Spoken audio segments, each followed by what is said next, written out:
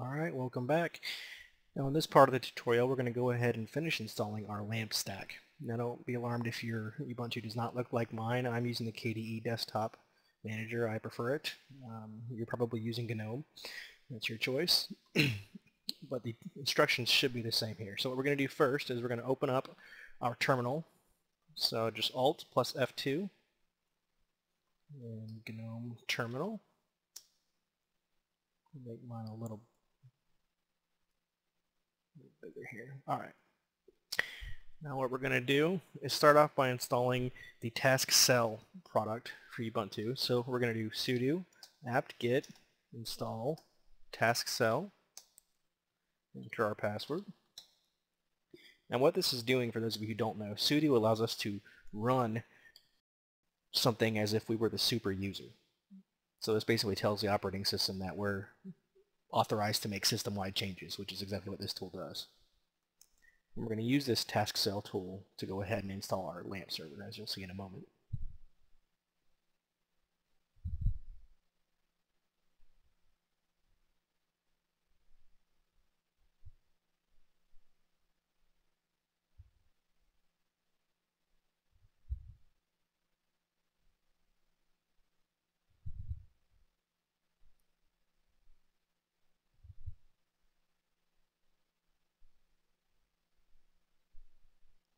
Alright, now go ahead and run sudo tasksel install lamp-server. That'll bring us into the installation screen for tasksel. Now pretty much the only thing that requires your input in any of this is the MySQL root user password. That should pop up here in just a second. And there it is. Make sure you enter your password twice, and make sure you remember what you enter. You will need to enter this later and whenever you're using your MySQL server. You can always change it later, but it's a lot easier if you know it from the beginning. Go ahead and let that finish.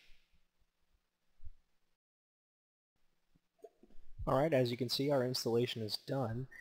The first thing we're going to do here is just go ahead and restart Apache. So we're going to do sudo service Apache 2 restart. Now, if you get this message right here, Apache 2 could not reliably determine the server's fully qualified domain name, etc. The easiest way to fix that is we'll go ahead and create a file. So we'll do sudo vim. Now you can use nano or emacs or whatever your choice is, and edit etc apache 2 conf.d fqdn, which stands for fully qualified domain name. It is a new file. And inside, all we're going to do is type server name, localhost, and close it. Now, before I restart Apache again to show you that it worked, I also want to go ahead and enable the mod rewrite module for Apache. This is useful for things like the Zen framework and some other frameworks that require module rewriting to make the URLs SEO friendly and that sort of thing. So to do that, we'll just do sudo a2nmod, which stands for Apache 2 enable module rewrite. Enter. And it's done. Now let's go ahead and restart our Apache. So we'll do service Apache 2 restart one more time. As you can see, that fully qualified domain name message is gone, and it restarted fine. Now the next thing we're going to want to do is test out our PHP 5 installation. Now Apache 2, when it is first installed, its default directory for serving files is /var/www. So the first thing I'm going to do is go ahead and change the permissions on those files so I don't have to sudo every time I write a file in there. So I'm going to run sudo chown -r, which stands for recursive, tutorial play, which is my username, and then the folder. And then I'm going to change the file permissions by doing sudo chmod -r 775/var/www. Now, as we can see, if we look in /var/www, we have the permissions for tutorial play. So to test PHP installation, I'm going to go ahead and run vim, create a new file called info.php in our htdocs directory. And inside, I'm just going to run php info. Close that. I'm going to open up my browser here. And we're going to run to localhost /info.php. As you can see, our PHP 5.3 installation is working fine. Make sure MySQL is installed here, and it is, along with the MySQL MI module. Minimize this again.